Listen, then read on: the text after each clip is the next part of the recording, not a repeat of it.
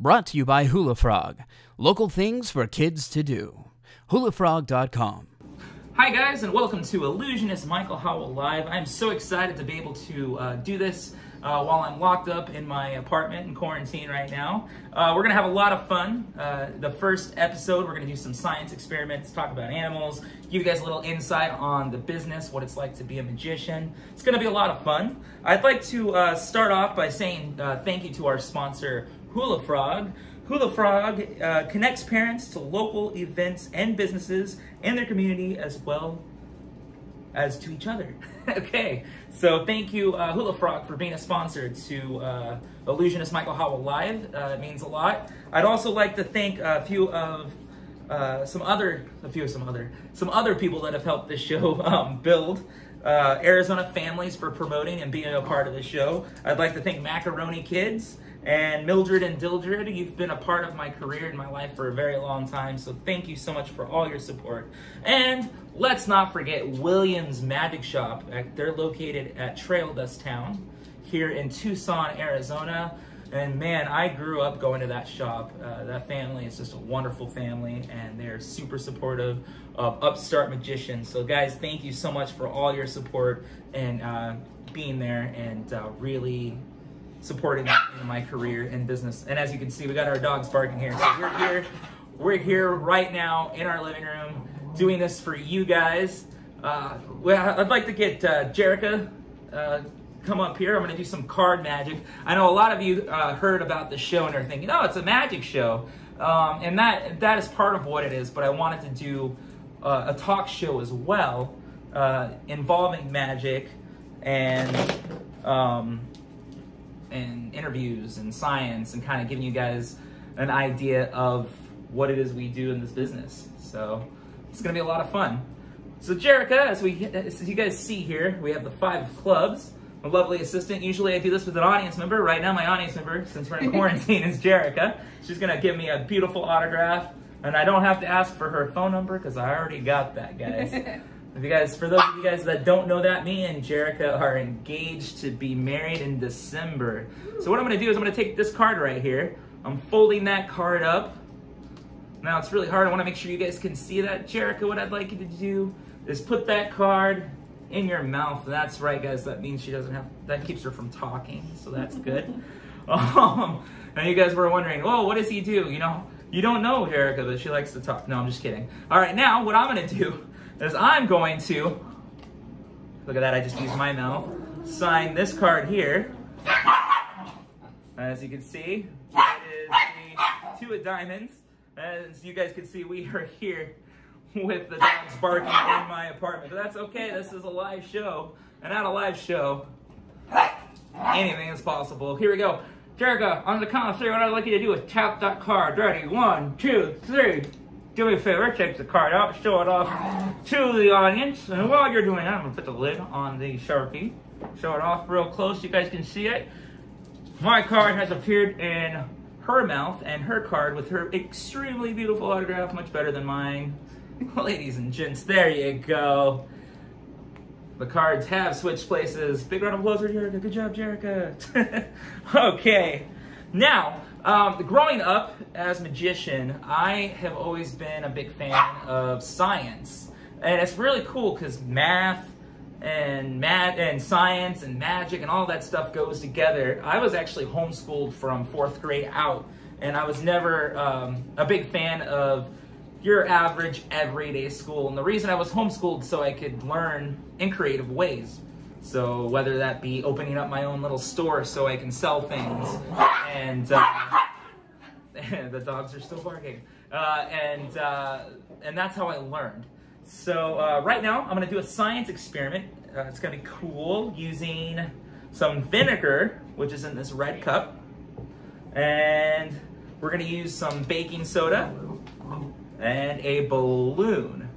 So this is really cool. We're gonna have my beautiful fiance Jerica come back on the screen. She was babysitting on her. We have 4 dogs, guys, believe it or not, 4 dogs, and they're all Chihuahuas. So you need the baking soda. What you're gonna do is you're gonna pour baking soda inside of the balloon. So if you guys have baking soda and vinegar at your house, and kids, if you want to do this, just ask your parents for help.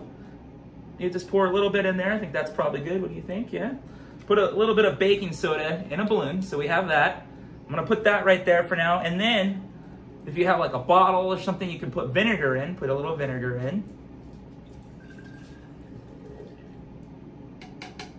I really don't like the smell of vinegar. I don't know why I sniffed it, guys. All right, so then you got the vinegar in your nice little bottle. You have the balloon with the baking soda. Then you want to stretch the balloon. This is the hard part right here, guys. Oh, over like so it looks like that. But watch this. This is really cool because with the baking soda and the vinegar inside of this jar, it blows up the balloon just a little bit. Maybe I didn't put enough baking soda in. Oh wait, you know what? I used the wrong balloon. That could be, never have an extra balloon on the table. And that was just to see if you guys were ready. Let's try that again. Here we go. This is exciting, guys. What?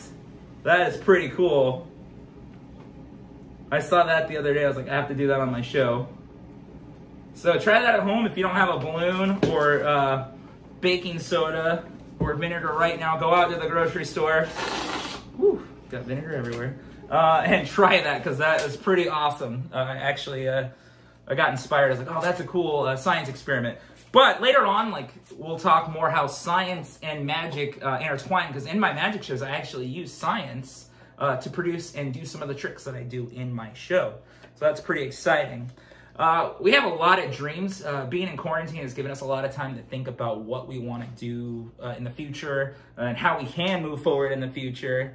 As far as all of our events, we postpone them to September, October, and later on to 2021 because that's all we can do.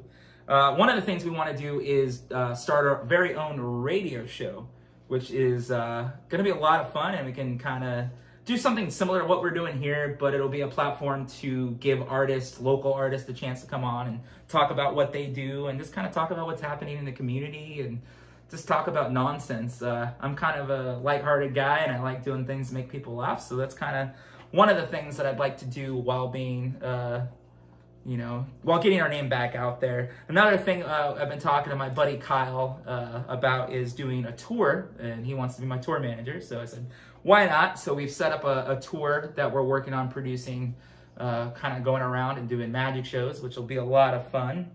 We've been creating a lot of new illusions. In fact, I have a brand new illusion that is just built. Unfortunately, I didn't get to premiere it. It was supposed to premiere April 4th at the Fox Theater in Tucson, but that's okay. Don't worry. That illusion gets to premiere at the Berger Performing Arts Center on September 19th in a show called Magical Journey. It's going to be a lot of fun. Tickets on the website, illusionistmichaelhowell.com. Just a little plug there. So hopefully we get to do that.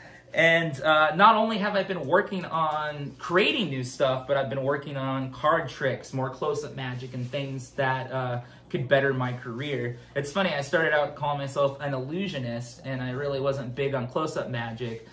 But the cool thing about close-up magic is you can be anywhere and pull out a deck of cards and do card tricks or coin tricks. It's something you can have on you, which makes it a little bit easier. But I will always, to this day, really care and love illusions and stuff. I love close-up, but illusions are my specialty. I am offering online magic classes, so if you guys want to learn all skill levels, all types of magic, whether it be close-up, stage illusion, all that, any type of magic you guys want to learn, I can do it. We got pricing, $25 for a 30-minute class or $35 for a 1-hour class. And I'm sure if you do 4 classes, we could work out a deal. Just email me at illusionistmichaelhowell@gmail.com. Again, Hula Frog, thank you so much for being a sponsor of the show. Also, I have 4 half-hour magic specials that are going to be different. They're going to be edited, and they're going to be like, like a fancy DVD form. And the first one is just a half an hour full-on like magic show. So half hour full of magic. The second one is a half hour of science and magic. So I'll go in more detail on how science and magic can kind of correlate, and I'll try to look into the schools and see what they're teaching science-wise, so I can incorporate some magic into what is in our education. As far as the third special, it'll be math, and again, making sure I'm in regulation of what the schools are teaching with the math and what certain age levels have to learn. So that'll be the fourth episode. Actually, it'll be the third episode. And then the fourth episode will be a 101, Magic 101. So learning magic from, beginning. So basic magic all the way to intermediate. And then we'll move on and do more specials.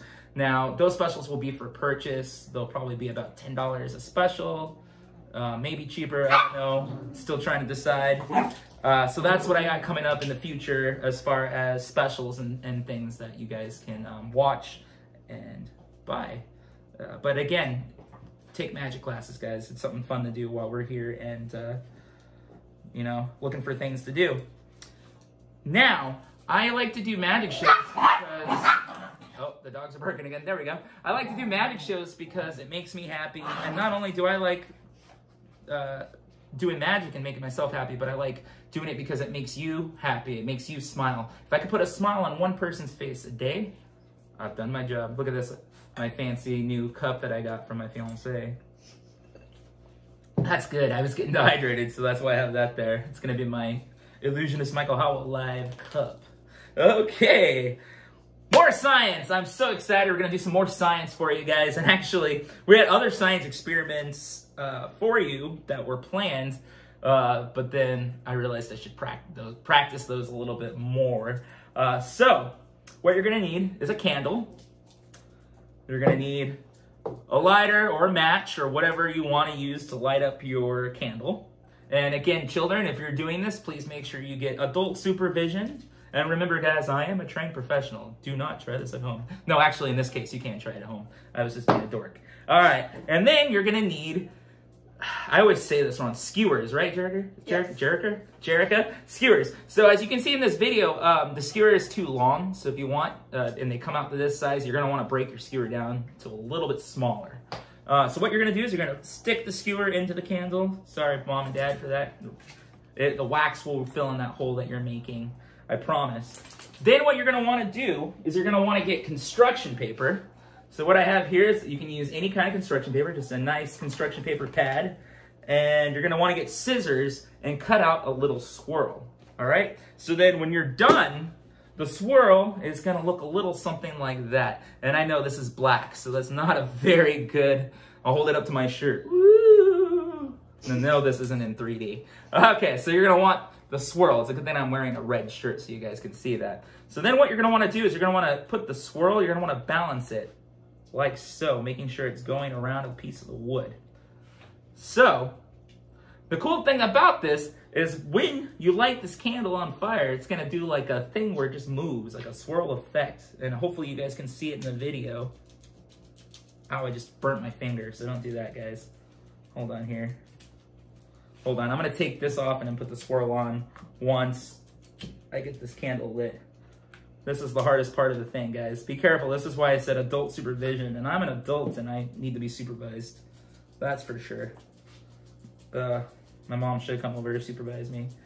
All right, here we go, guys. Do not catch the paper on fire. And I say that from experience. What? Oh, it just stopped. Hold on. Now it just looks like magic if I hold my hands like this. Sometimes this works and sometimes it doesn't. I think what happens is you have to get it balanced. Super on the money. There we go. That's what I'm talking about. That's pretty cool. And I'm sitting back just because I don't want to mess it up. But did you see? You have to get it perfectly balanced. So it might take a few trials and errors. The swirls have to be cut a certain size and there has to be just a small piece at the top. I'm going to go ahead and stop it. To make it work. So it's got to be just right. So it might take a few trial and error practices, but I thought that was pretty cool. So if you guys try some of these science experiments, please go to Magician Michael Howell on Facebook, my Facebook page, and share those posts of videos of you guys doing these science experiments on there. So now what I have here is some water. I don't know how you guys are gonna see this very well, but I'm gonna put some pepper in here.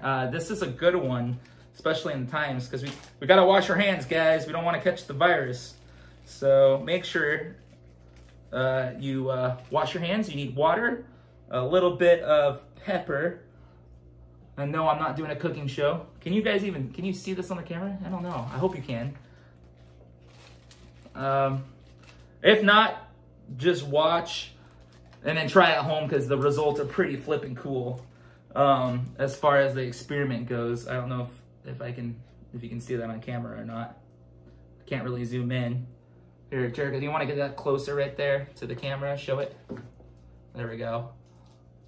Lift it up a little bit. There we go. You guys see the pepper in there? Jericho's gonna do this experiment. Jericho, now put your hand in there, show it off. So if you put your hand in there, lift it up a little bit more so they can see it. The pepper just stays. You can see the little specks. But with a little bit of soap, this is why you guys kids, you need soap, because watch the speckles.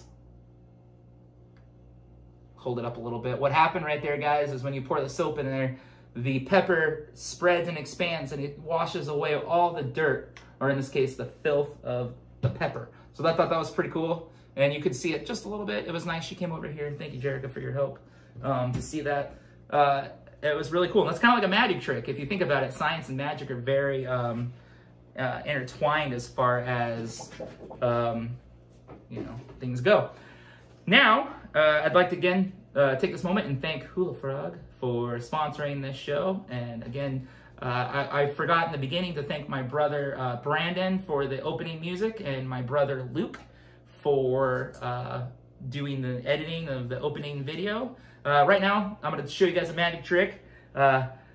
This time, I don't want you guys to try this at home, because it's going to involve much bigger flame than what you guys just saw. And as you can see, that flame right there was big enough to where I still burnt my finger. But that's okay. I burned my finger as a magician, a lot more than you expect, especially since I don't only do magic, but I'm also a sideshow entertainer. And I also eat fire, juggle fire, staple things to myself. I'm a little bit of a crazy man. My mom loves me for it. But yeah, so right now, I hope you guys enjoy. My lovely magic assistant, Jerica, is going to come over here, and we are going to show you one of my favorite magic tricks using some fire. So what I'm going to do is I have an empty pan here. Put the flame on there. And I'm going to do it back here because I think you guys can see if I do it back here. I'm going to put the... Woo! There's a big flame in there, guys. You guys can see it. And the magic words of the day are gonna be abracadabra. If you're wanting to see the magic words, gonna count 3. Ready? 1, 2, 3. Abracadabra. And ladies and gents, we have 3 of the cutest little baby hamsters. Look at that. Lovely Jerica's gonna take them one at a time. Make sure they're safe. They're gonna crawl on the table. Look at that one. Aren't they so cute? Oh, look at this one's just running the table. Adorable. Jerica, come get me, save my life. You always wonder what their little brains are thinking. They're so cute. So, big round of applause for some of the newest family members there. Our hamster family. We're getting more and more hamsters. Before you know it, I'm actually going to do an entire act. You guys have seen bird acts. Well, I'm going to do an act with hamsters. So I'm going to do a hamster routine where I make lots of hamsters appear. It's going to be really cool. You'll see that at the Burger Performing Arts Center at the show Magical Journey. Now, what makes magic work? What is an important thing that magicians need? Now, I should say illusionist. Really, one of the things we need is magic assistants. In my case, I use a magic assistant a lot. And I would like to, Jerica, can you come on the screen, please? I would like to have you come on screen. And we're going to ask Jerica about what it is like to be a magic assistant. Now, from my perspective, I'm going to tell you guys what I think a magic assistant does, and then, Jerica can kind of give her opinion on it. But honestly, I think a magic assistant does a lot of stuff. They distract. and they have to be beautiful. They model products, they appear, they disappear, they fly, they levitate. And a lot of the times what you guys don't know is they're working and making the mechanisms and the tricks happen, you know. They're working harder than the magician most of the time. In fact, they're making the magician look good. So I hate to call magic assistants, but I do like to call them magicians, because magic assistants are just as important and are just as much magicians as the magicians in the show. And I don't really like the whole idea of assistants. But if you guys want to go and like the fan page for the assistant page, it's, what is it called? Assistant Magicians? Illusionist Michael Howell, Assistant Magicians. It's a very long name. But they have their own page where they promote, and you can go on Facebook and like that as well. So like, I know when you started out, she's an amazing dancer. She does ballet. Like, what was some of the challenges like when you started like doing your first magic show? It's a lot more acting than people think. With dance you still act, but it's more focused on dance. With assistants, you're always smiling and always happy, and you have to act way more than anybody would expect. So it's a lot of acting. So that's the one thing like a lot of performers or like even models or people in Tucson or outside of Tucson really need to learn, is that whether you're going to be a magic assistant, you should learn multiple different things: acting skills, dance skills, modeling. And if you're in the modeling business, you should learn acting, magic, dance, you know, you name it. The more you learn, the better better model you're going to be, or the better performer you're going to be, whatever you want to do as far as, you know, being in the arts, as far as performing arts go. The more skill sets you have, the better. And another thing is, like, before we came up with the idea that you were like the magician, like it didn't feel as good as well just saying, oh well, that's my assistant. It feels better, you know, having that title, I'm a magician as well. And I think you feel and agree. Makes you feel more included in what's going on besides, oh, you're just there. Yeah, because honestly, like, I think the one thing that frustrates me about any illusionist or magicians when they have magic assistants is that they're just like, oh yeah, and they're, you know, they're here, but you know, I don't want people to know how much they do. They do all the work and make us look good. So awesome, Jericho. We're gonna move on. All right. And I'm gonna teach you guys a magic trick. That's gonna be fun. Let's see how. Do you know how much time we have right now? The dogs are under the table. They're being adorable. All right. How much time do we have here? 7 minutes. 7 minutes. So what we have here, we got 1 jack, 2 jacks, 3 jacks, 4 jacks. Woo! 4 jacks. They're all gonna pile up right here. I got my fancy, look at my close-up pad right there. So, this is what we're gonna do. I'm gonna take and put the jacks on top. I forgot what I was doing there. And then I'm gonna put the jacks inside of the deck. They're gonna go and they're gonna rob a candy store, because guess what? Candy is flipping awesome. So we got multiple level candy store. We got 1, 2 levels, 3 levels. We'll put that one right there. And the last one's gonna be the getaway driver right up top. Snap, they all run up to the top because that's where the getaway driver is. And believe it or not, guys, they have to get on top. They run 1, 2, 3, 4, all to the top. Now, this is a very basic magic trick. I'm gonna show you guys how this trick works. Very simplistic. You're gonna need 1, 2, 3 cards. This is one, you might have seen a little flash earlier of how it worked. That's okay, I wasn't trying to fool you with this trick. I was just trying to give you guys a demonstration on how to do a trick. So I'm not too concerned, because it's kind of one of those you want to walk up and have prepared when you're performing. So you want to pretend like you have 1 card, but really you have 3 cards behind the jack. So you have 1 jack, 2 jacks, 3 jacks, 4 jacks. Put the jacks on top of the pile. And then when you're pretending to put the jacks in the different levels, that's really a queen, that's not really a jack. That's really another card, see? So you're putting the different cards, that's a different card. But really what you've done is you've left all 4 jacks on top. So when you're pushing the cards in, really, all you're doing is you're pushing different cards into the deck. So that's a fun little card trick. Get your own set of cards. It doesn't have to be, it could be a dollar store deck, and you know, practice, practice, practice. And again, that's one you can walk up and do for your friends and your family. Now, I'm gonna show you guys another magic trick, and then I'm gonna talk a little bit more about one of my other dreams and things that I wanna do with my life, and that I have already done with my life. But what we have here is we have a fancy bandana. Nothing there. I'm gonna use my teeth because it's fun. I don't know why, it's just a lot of fun. Man, it's weird doing this sitting down. So now what I've done is I've created a little bag there. I'm gonna have my magic assistant hold a little bag. Look, I'm gonna do something very exciting. Hold on, what is, oh, that's my hand. That's funny. Okay. Let's see if I can, wait, hold on. Oh wait, no, that's my hand. Here, let me just open it up real quick. You smell good, by the way. That's. Thank you. All right. All right, hold on. I'm gonna show off the bandana again. Woo! All right, lovely bandana. All right, I'm gonna create the bag one more time. All right. Instead of having her hold it, like I said, it's weird performing this sitting down. Oh wait, it's my hand again. Maybe I should have practiced this one. Hold on. Wait. What the heck is that? There you go.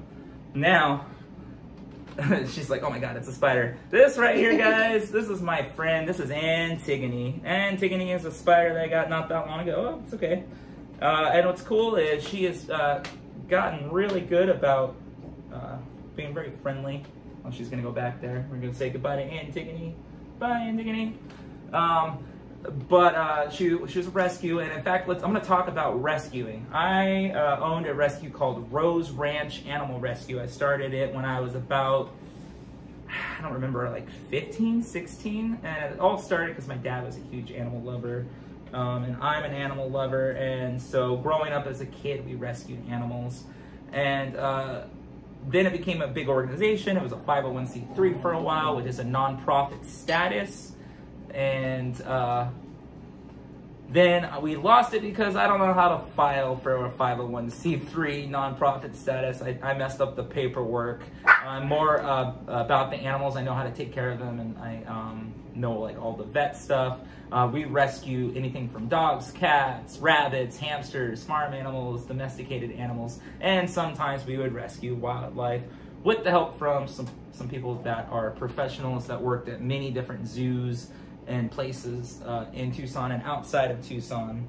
So yeah, so what we're trying to do is become a nonprofit again. And to do that, we need about $500 cash. So we got to fill out paperwork and then spend $500. So if you guys want to go to illusionistmichaelhowell.com, on there are some amazing t-shirts that have been designed and made by Seven Heads Print Shop. They're a t-shirt company in the town, and they also do hats and a whole bunch of cool things. So thanks Seven Heads for working on those for us and printing them. For a $45 donation, you will get mailed to you a free t-shirt. It's awesome. And then I believe for a $10 donation, you can get a picture of me with one of the rescue animals autographed. Hey, it's $10 and we appreciate it, and that's what we can afford to give. And then if you do above, if you do like a $50 donation, $60 donation, obviously you'll get both. So that's pretty exciting. And yeah, so go to illusionistmichaelhowell.com. We also have a Rose Ranch Animal Rescue Facebook page as well. So we're almost about out of time, but I wanted to tell some cheesy jokes. That's right, some cheesy jokes to kind of get the show over with. So every Saturday I will tell some really bad, dumb, lame joke, and then you can tell your friends, I learned this from Illusionist Michael Howell. Okay, Jerica, you're gonna be my I don't know. What did he say? Person here. Hey, Jerica, did you hear about the angry magician? Nope. He pulled out his hair. That was bad. That was really bad. This one's more for the kids. Okay, Jerica, what do you call a magic owl? What do you call a magic owl? Houdini. All right, guys. Well, that's it for the terrible jokes of the night. I'd like to thank you all for watching Illusionist Michael Howell live. Next Saturday at 4:30, we will be back. And I promise we'll do some more fun stuff. Maybe I'll walk on glass, eat fire. You never know what each episode is going to bring. And I am so excited. Our guest next week is going to be Mark Saunders. He is a personal trainer here in Tucson, and he has some tips for you guys on what to do and how to exercise while being quarantined so you don't have to use all of that crazy, fun workout equipment you have to use at the gym. But anyways, thank you guys so much, and I will see you guys next Saturday.